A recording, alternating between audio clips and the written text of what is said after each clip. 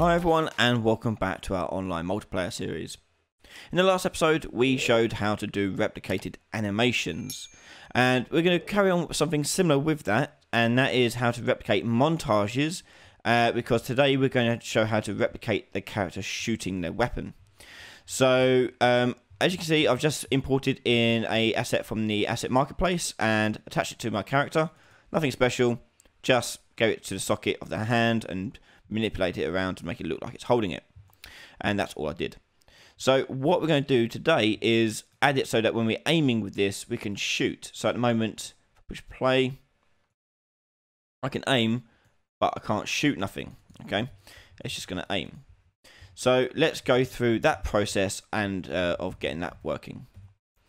So on your content here, I've got the animation starter pack. So this is what I'm going to use for animations. You may have your own, or you may be using this. It's up to you entirely. But we need to make some montages first for this to actually do its job.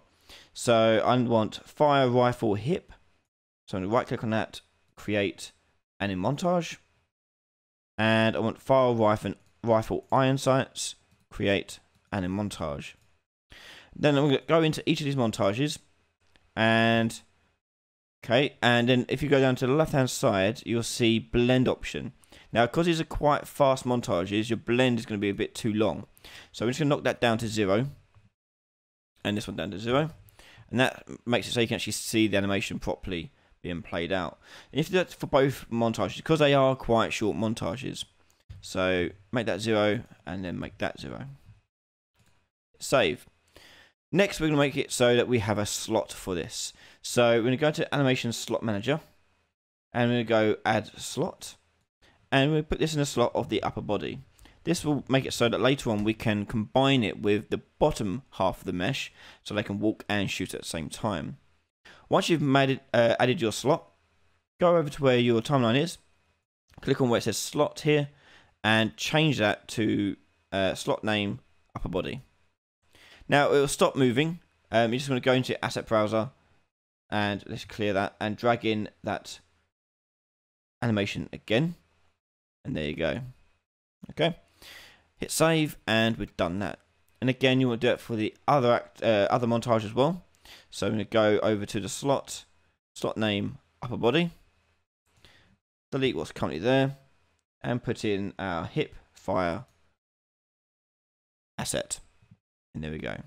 And that's all the work we need to do to our montages.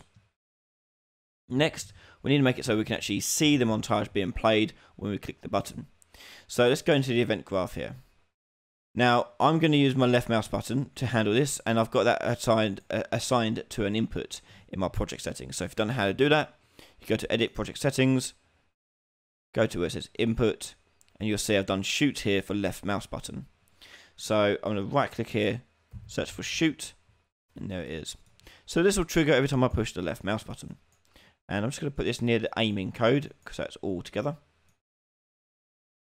Okay. So when we shoot, let's just do it the simple thing first of all, get it just to shoot when we want it to shoot. So here I'm going to do an is aiming check. Because I've got an iron sights animation and a hip fire animation, I need to know which one I'm using. So we're going to use is aiming to determine that. Then from there, we do a branch to there, and then we're going to do a play animation montage. Play anim montage, and choose if it's true here. Is aiming would be iron sights, and then copy and paste that down here, and change the animation to the hip montage. Okay, and that will do there. Next, when working with montages, make sure that you go into your animation blueprint, go to the animation graph, and you want to make sure that you've got this sort of setup where you've got your slot being used. So let's take a look at how we can use this. So I've got my locomotion with my aiming locomotion normal tied into my blend poses. And what I'm going to do, instead of using default slot there, we can disconnect this and this. And I'm going to cache this motion here. So let's cache this. And I'm just going to save it as a locomotion cache. And with that, using that cache, we can then use that with this slot here. So get locomotion cache and plug that into there. Click on the slot and change it to use the upper body slot. So what's happening here is we've got a simple 2 state machines here being fed into this blend.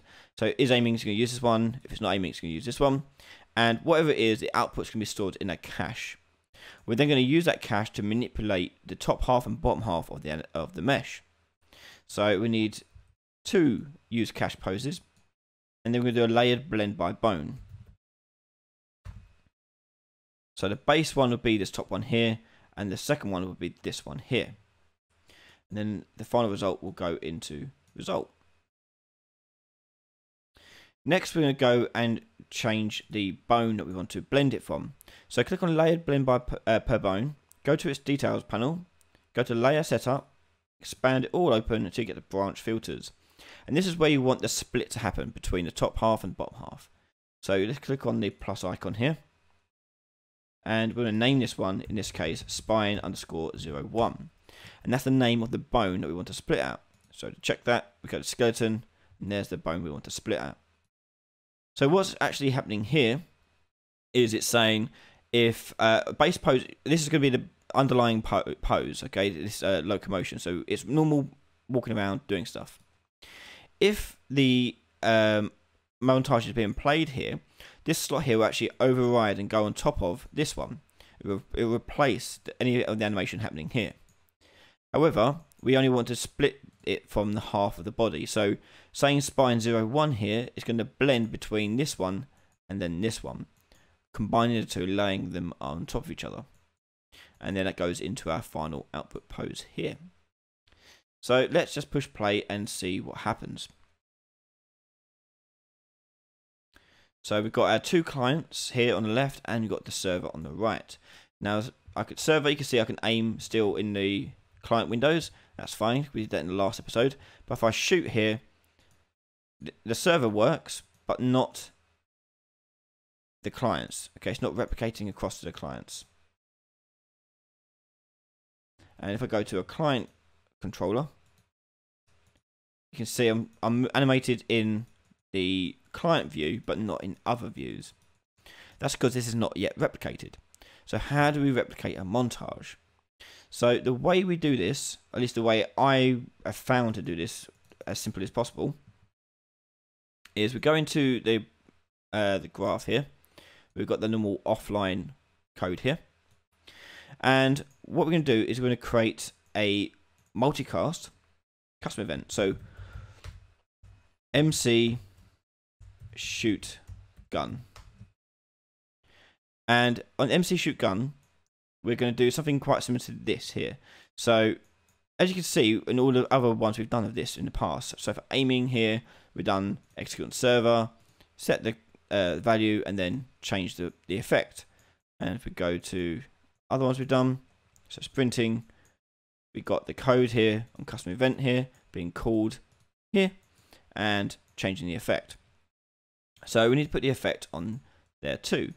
So I'm going to copy and paste that into the bottom here, like so.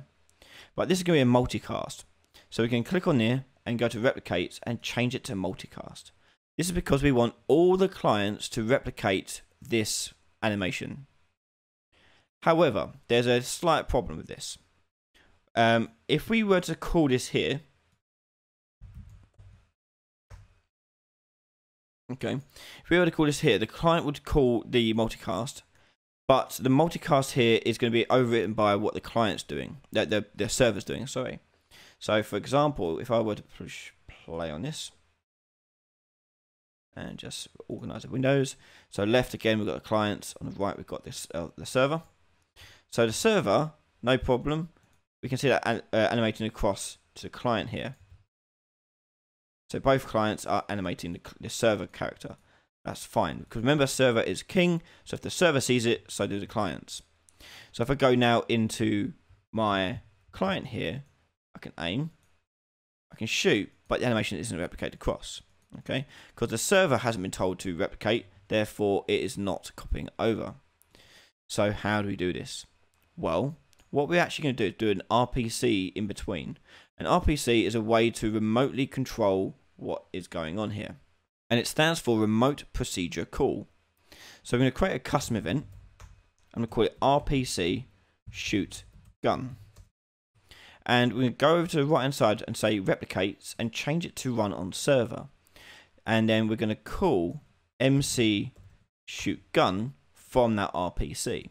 So when the client clicks on it, it's saying, tell the server that, hey, I've shot the gun, and then prepare to tell everyone else to shoot the gun on their screen too. And which then in turn calls this, and the server is now in control of everything that's happening here.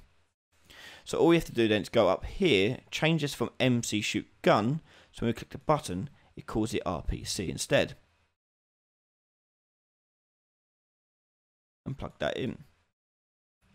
So now when I click compile, let's take a look what happens. So again, client's on the left, server on the right. So the client now, if I were to shoot, we get into view and all the other cameras, you can see now the animation is now replicated across the whole entire thing. Because what's happening here is I'm left clicking on the top window there, and that is then sending it to the server, and the server is then telling everyone to copy what they're doing. If we go to the server view, you can see it all working there.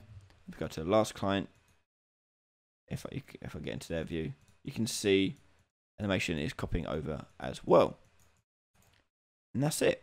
So to recap how you replicate in a montage, montages need to go through an RPC first via this. It's sort of like a proxy. So it goes through RPC and tells the server, hey, everyone needs to do the shooting gun animation, do that shooting gun animation.